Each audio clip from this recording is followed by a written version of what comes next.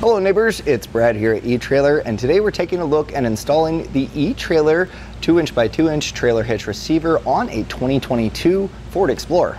Now this is what your hitch is going to look like when installed on the Explorer. And the great part about it that I like is the fact that it's a hidden cross tube, and what that means is it simply hides a lot of the structural part of the hitch behind the bumper, leaving really only the receiver end and giving you a clean look kind of overall. That way you don't have a whole bar hanging down, and it's got a nice black powder coat finish on it, not only to protect it but also to give you kind of a stealthy OEM look, and overall I think it does a fine job of that.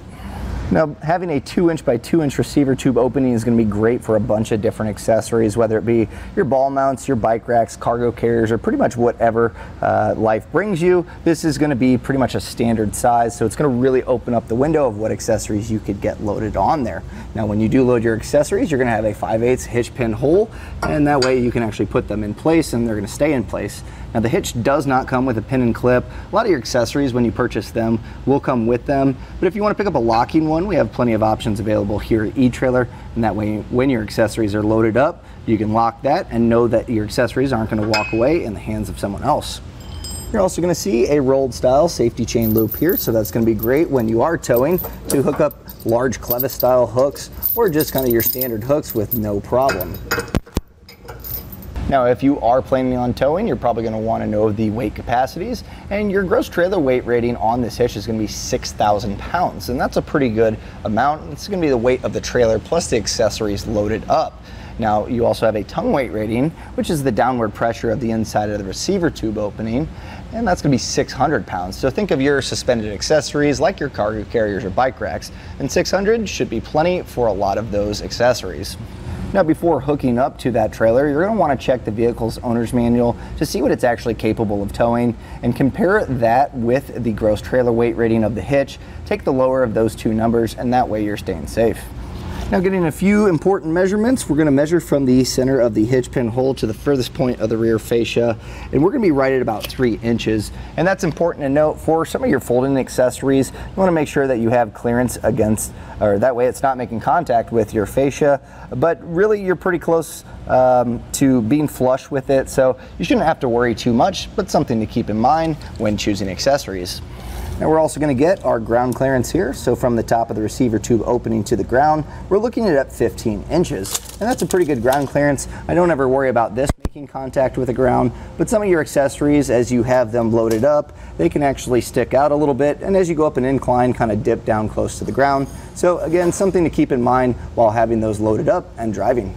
Now, as far as the installation goes, it's not terribly hard to do, but you are going to be doing some trimming, and part of that is going to be your heat shield. So making sure you have something that can kind of cut through that metal, as well as some safety glasses and gloves, is going to be ideal to have on hand. You're also going to be trimming a little bit of the fascia here, but also that's kind of to give it that nice clean look with that hidden cross tube. So overall, not too terribly hard to do in your garage or driveway, and I'm going to walk you through each of those steps to get your hitch installed. So let's take a look at that now. To begin our installation, we're going to be lowering down the exhaust, and that's going to gain us the clearance not only to get our heat shields out that will need to be trimmed, but also that's where it's going to mount up. Now, before we lower our exhaust down, we don't want the whole exhaust system being unsupported, as that can actually cause damage to the exhaust system. So if you're doing this in your garage or at home on a driveway, you might want to grab some blocks of wood or something that you can put underneath the exhaust, but still allow for it to drop down. Now, since I'm on a lift, I'm going to be using a cam buckle strap and just kind of creating a cradle for our exhaust to rest. Now, the lowering of the exhaust is going to be pretty easy compared to a lot of other ones, because normally you pry off the rubber isolator, but the Ford brackets here are kind of nice. There's going to be a 10mm bolt up top here. It's going to be hard to see, but I'm going to just take my 10mm deep well socket with my ratchet, and I'm going to just take this down, and this should cause the exhaust to lower. Now, there's going to be one bracket on each side, so make sure you get both of those taken down. And once you have that bolt out, these brackets actually hook into the frame, so you're going to want to just lift this up a little bit, and then if you kind of move this around, once we get this pop down, I'll show you. So you have this little tab here that just kind of sits in the hole, so just kind of lift that up, pull that out, and do that on both sides. Now, while taking down those two brackets has given us a little bit of wiggle room, we still have two isolators right here by the rear cross member, and we're going to want to take these down as well just to get this to drop. Now this one you are going to need, a pry bar really works well here, and you're going to want to just kind of get some leverage using the exhaust pipe here and just pry on this, and you may have to kind of work at it for a little bit, but these should slip over. Now you can do the top or the bottom, it does not really matter. And if you're having trouble with these, sometimes over time they can kind of fight you a little bit. You can use a little bit of penetrating oil or some soapy water, and that'll help kind of lube it up to get these to pop off pretty easy. So there's one, and then right on the other side you got another one.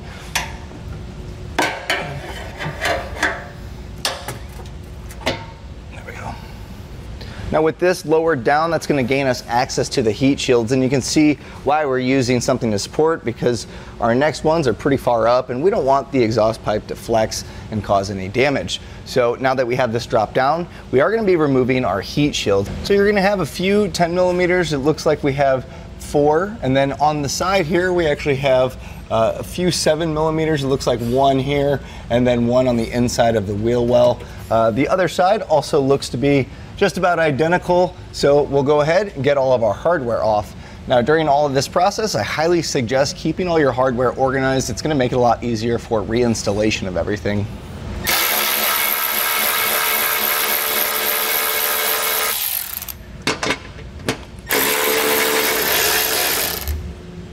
Now you're going to see it's still held in place. You have, our heat shield has some tabs that kind of bite onto the studs, so just kind of pry away to pull this down, get these off of those studs, and we should be able to get our heat shield removed.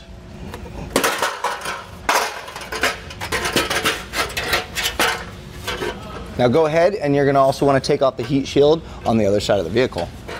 So now we need to remove our factory bolt here. This is going to be a 21 millimeter, so we'll go ahead, and there's going to be one on each side, and we'll get these removed.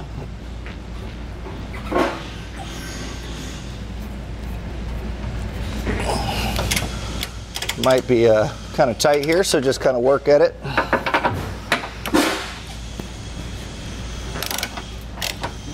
And these will not be going back on the vehicle, so you can do whatever you want with them, but these don't need to be stored for later. Now, if you do have kick sensors on your Explorer, you are going to have an extra step of drilling out some rivets just to move that wire track. Ours does not, so you're just going to have to refer to the instruction manual if you do have that kick sensor. But we are going to move along. We have these brackets. There's going to be one on each side. It has a 7 millimeter bolt there. We're going to remove that, and that's going to allow this to flex a little bit to get our hitch in place.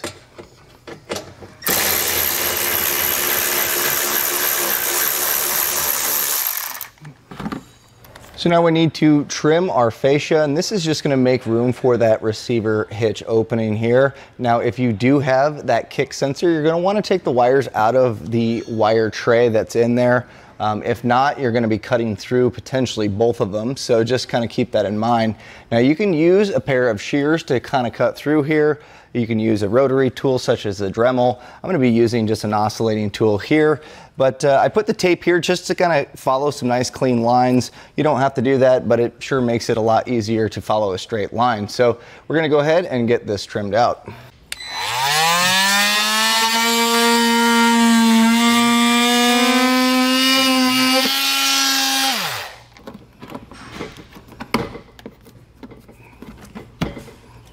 So you can see I got the fascia plastic cut, but we still have this wire track here. So again, ours does not have that kick sensor, but if you do, make sure you move those wires before cutting through that.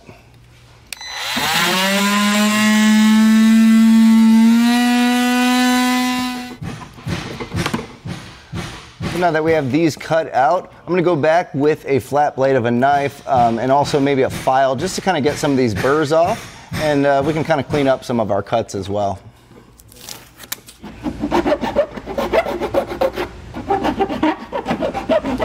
While we have our cutting tools out, we're going to be trimming our heat shields as well. And using the instruction manual, you're going to cut a square here they have the dimensions in there.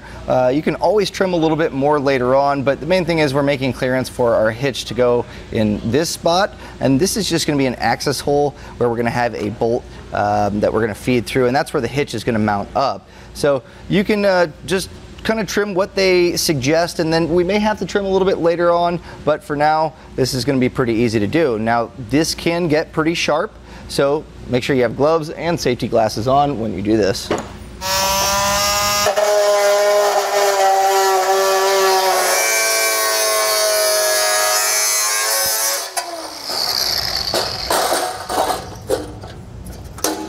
So now we're going to need to grab a spacer block as well as a carriage bolt and our fish wire, and what we're going to be doing is getting this to become a stud to mount up the hitch. Now you're going to see this one doesn't fit in here, so this is going to be our access hole. So what we're going to do for this one here is take our coiled end of the fish wire, and sometimes if you need to put a bend here to kind of catch it on the other side, we're just going to feed this over to that access hole.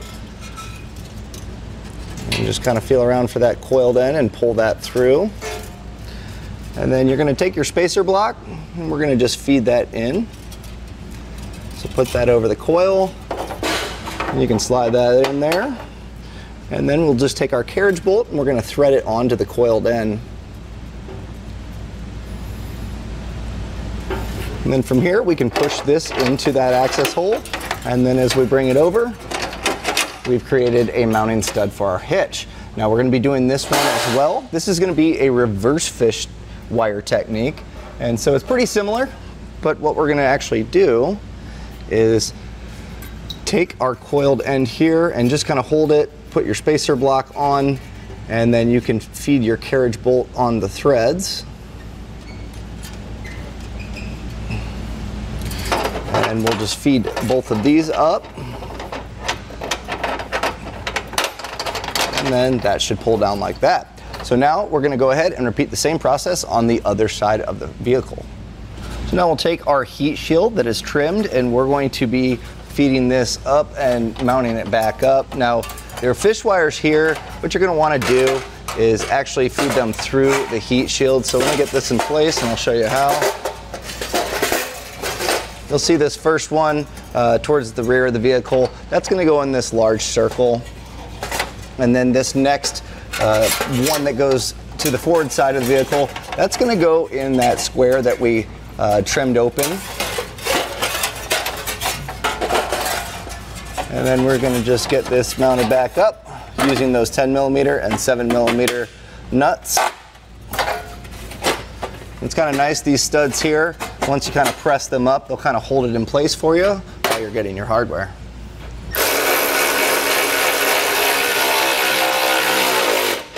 So now with an extra set of hands, we're actually going to put the hitch in place. Now I suggest having your bolt and a flat washer ready, and that's going to go in the first hole here. That's where that weld nut, where the bolt was, we're going to be putting that up, and we're going to want to just get a few threads to hold up our hitch. Now we're also going to want to feed the corresponding fish wires through here, and that way we'll have those ready. So first thing, we'll kind of raise this up over the exhaust. And we may have to actually peel back the fascia a little bit to kind of gain access, but we took off those bolts, so this should flex enough to where we can kind of peel this back, and it's going to kind of live up here. So you may have to kind of work at it a little bit, but this should go up, kind of where the kick sensor lives. So now I'll get my fish wires ran through here. There's one, and get the other one here.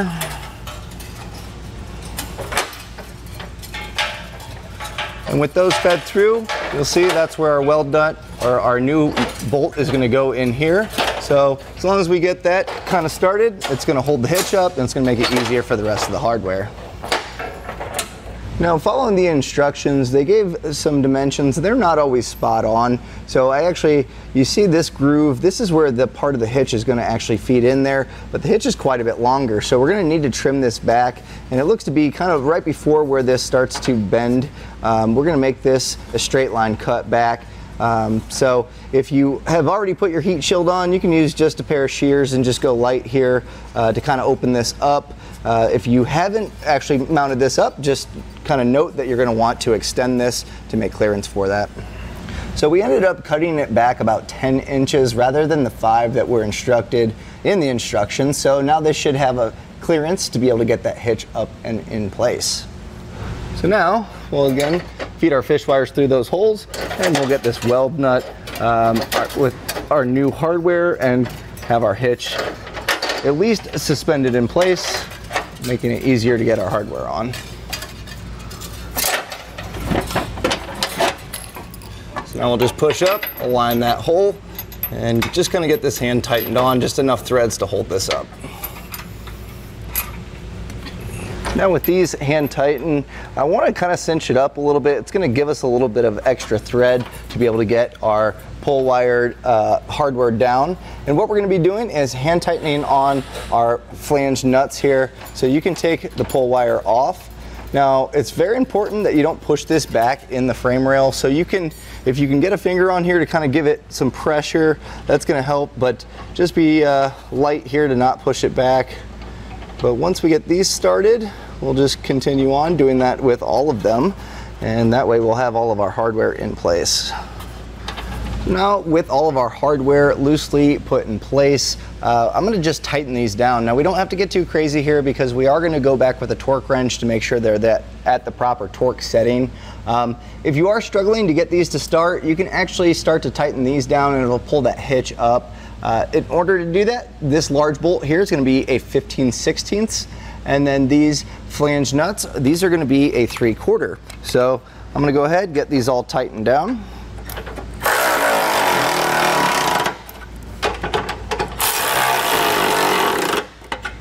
Now with those tightened down, we're going to go back with our torque wrench, and your torque settings are going to be in the instruction manual, and they are going to be significantly different for the larger bolt here rather than these flared nuts. So just make sure that you are adjusting your torque wrench accordingly.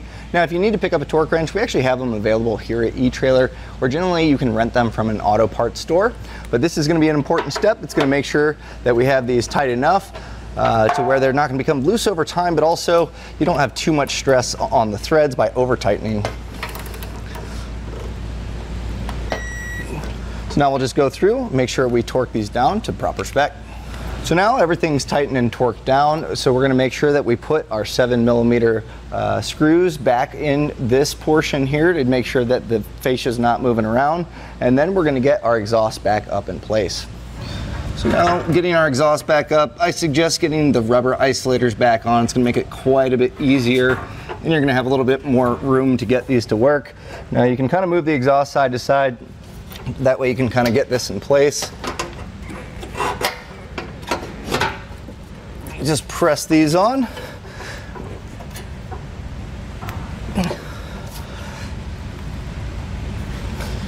And now we can go ahead and get the brackets by the mufflers attached as well.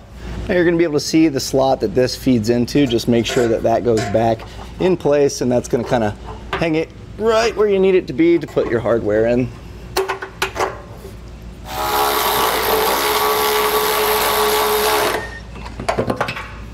Now with our exhaust back in place, you can take whatever you are using to support your exhaust out, and then all that's left to do is start using our hitch.